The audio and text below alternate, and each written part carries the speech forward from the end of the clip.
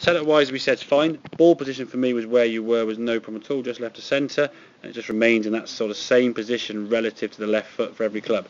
All that happened is your 5 arm will get a bit longer and your pitching wedge will be a bit narrower, which will give the impression the ball's moving back and forth. It's not. It's just the feet getting narrower gives that impression. Okay, so other than that, nothing wrong with it whatsoever. But this was your previous swing. Okay, good backswing, and here's the new swing. Good backswing. Nothing changed. Okay, same movement. Okay. Now your transition, we're trying to get the body to move this way and rotate. You watch your head position here as you swing back. It's moving back off the golf ball, or your weight now predominantly back foot. We look here now. Okay, staying a bit more over the ball, striking down, you're not so far back, and then from there now your head's going to go forward, so you're moving up onto that left side, whereas this one, he's not really moved, he's starting to move, the knees are coming together. Just look where your right hip pocket is in relation to the swing there, there's more twist through there, that knee is starting to sort of move more that way, whereas this was a big gap there between your knees, left and right knee, so we're starting to move more towards target, so we're going to be what we call covering the ball, coming down with a better trajectory and angle of attack into the golf ball to make your 7-iron come off like a 7-iron, not like a pitching wedge where it's going really high. Some of your 7-irons are going vertically, or you hit the ground behind the ball.